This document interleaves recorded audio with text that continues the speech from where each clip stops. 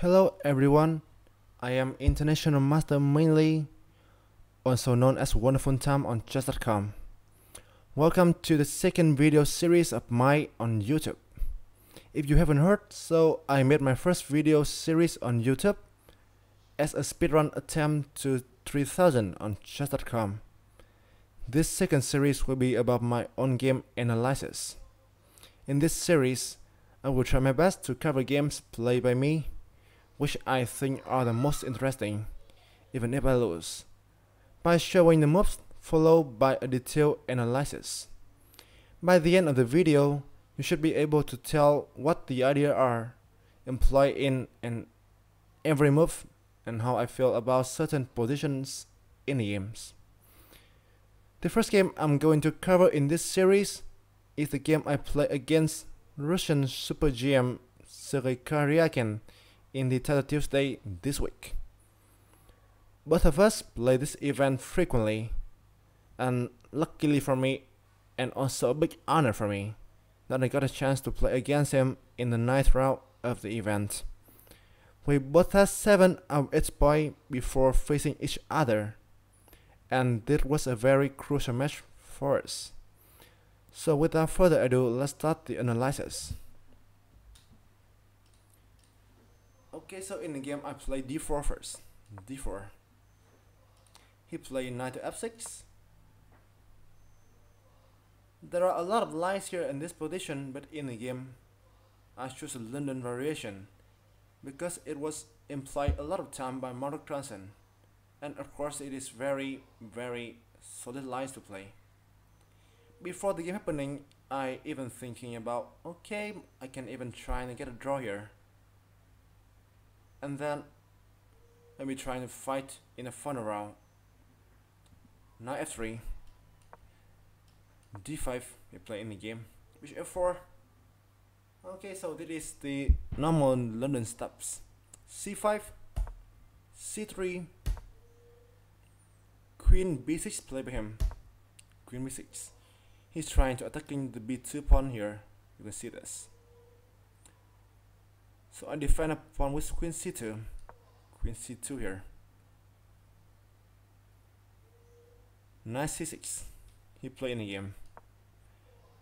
A thing that you should know here is that if you play bishop f5 right now, it's gonna be backfire, because simply white can take the bishops.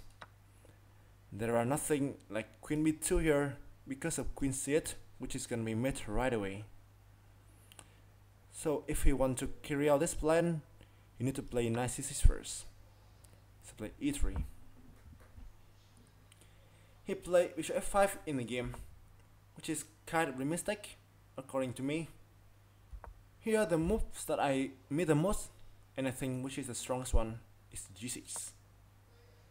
Planning to play bishop f5 when it is protected, and then trying to play bishop g7 and castling on the king side. In the game he played bishop f5, and then here there is I think a good play for me after attacking c5 like this. So right now he is forced to take on c2 because he cannot take back with the queen here, because that his bishop gonna be taken easily by the queen here. So bishop c2 in the game, I take the queen, he takes back, and now knight a3 I play. Knight a3, a very annoying moves, because right now I not only threatening to take this bishop, I do even plan to play something like knight b5, then knight c7 with a deadly fork. He played bishop e4 here, and I play knight b5 as a plan here, and now here comes knight c7. In the game, Karjakin counters with castling on the queen side. Normally the move should be played here is rook c8, but even after this, if I play something like bishop e2 and then slowly castling and then get the rook out, I got a decent position and I think a solid advantages. In game he played castling here, so I got a chance to grab his pawn by playing bishop c7, and I grab the pawn here. Rook e8. Actually, I should not be hesitant to take the pawn here. I can play another moves as well. But I see the pawn and I think there is nothing wrong with taking this. So okay, let's take and see what happens. Bishop b6. Knight d7 he play. And here you can see that if I play bishop d4, so e5 is gonna be very bad for me. So I can play bishop c7 back. And now I am up with solid pawn here. And my next plan is going to bishop g3 and then slowly improve with my pieces. I can even play a4, a5, trying to create an assault in the queen side. He played e6. Oh no, he played a5 actually. I'm sorry. e5. Bishop d6 I play in the game.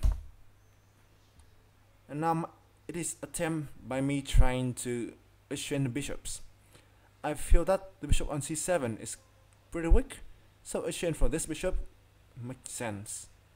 And obviously he cannot take back with the bishops because they're going to be the fork like this, and now take the exchange with a winning position.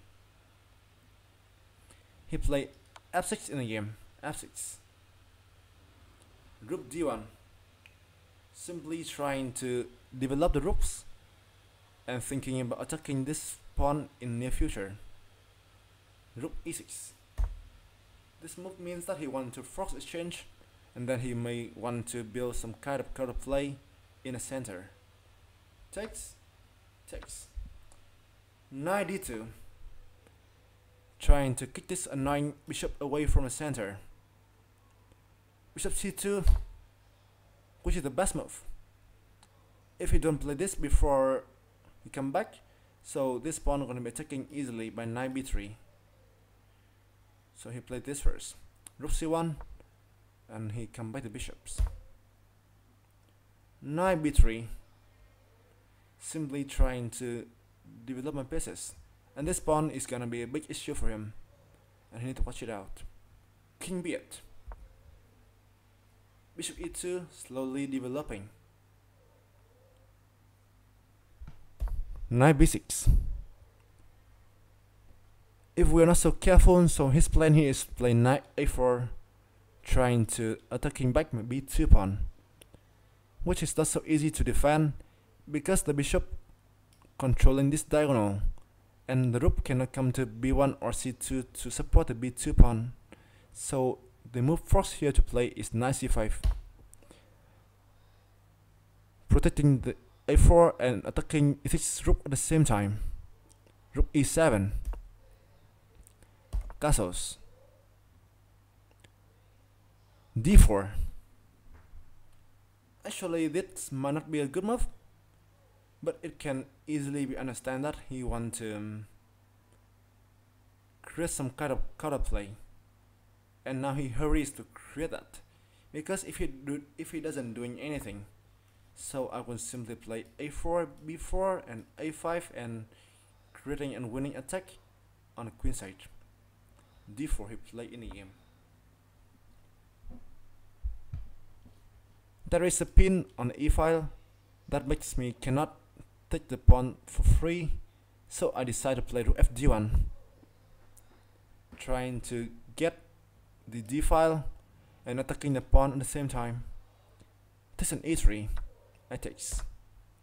Bishop f7, trying to attacking this pawn on b2, on a2 I mean. c4. I defend the pawn, and at the same time I do plan to play in something like c5 in the near future, trying to push up my pawns, because you can simply see that I am 3 pawn against 1 pawn only on the queen side, and according to this vast majority of pawn, so my play is gonna be about in the queen side here. f5, b3. I decide to take it slow and okay, just play slowly, trying to improve my position slowly but surely, and wait for him to take action. e4. His plan here is to play knight to e5, trying to generate some counterplay, or even maybe something like g5 f4. There are a lot of plans here, maybe including something like rook d6 trying to get d file, or maybe knight d6 trying to attacking this and this at the same time. But in the game I choose another plan. I want to open another 5 of my rooks and trying to attack even in the king side. Rook f1 I play in the game.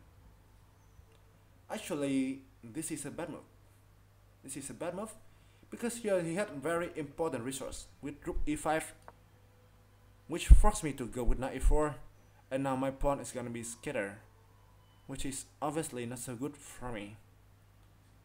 So, but in the game I think we are down in time a bit, so he cannot see this and he plays g6 simply, trying to protect this pawn here. Rook cd1. Now another rook get into place, and now I am in total control of the game. Knight e5, rook d6. Okay, time for me to invade my rook. Okay, I can even play rook f6 here before playing g4. Knight bd7. He wants to exchange my annoying knight. And I'm glad to take. Takes. I play g4 in the game, which is not a good idea I believe. Here I think simply is rook fd1, giving me winning position. Because he cannot run his knight, simply if he runs, it's gonna be mate on d8. Here and here. So it forced something like king c8, trying to defend both d8 and d7 squares. But I can simply play a4, a5 and a6, which simply will get me the game. But I play g4, which is not a bad move at all, trying to open up the f file and get very decent position. Just in g4. Actually, once again, fd1 wins here, and right now it is even stronger because I can combine with bishop g4 attacking this knight, and now fd1 simply got me the game. But in the game I play bishop takes g4 simply, knight to e5 and come back simply, rook g8. So now it can be seen that his idea was play g5, g4 and then knight to f3. But I am the one who comes first, rook df6. My plan is trying to play knight d6 sometime and rook f8, trying to invade in the final rank. g5, knight d6, bishop g6, h3. Actually, we are both down time. I think we both have something around 20 seconds here. So I want to play safe and play h3. I just prevent g4. h5, c5 right now. And now my opponent blunders with g4. I takes, and right now I got a win here with rook to f8, which is the game continuation, forcing him to take back with the rook. I takes here. Now his king need to run here, and there are two squares for king, which is a7 and c7. But if he goes for king a7, so this rook gonna decide the game. Here and here, and I win a rook and the game obviously. In the game he played king c7, so in the game I just think that okay, now I want to play rook c8, but he got king d7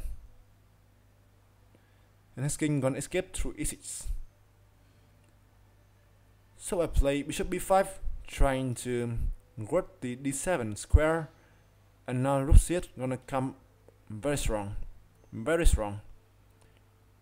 And here Karjakin resigned the game.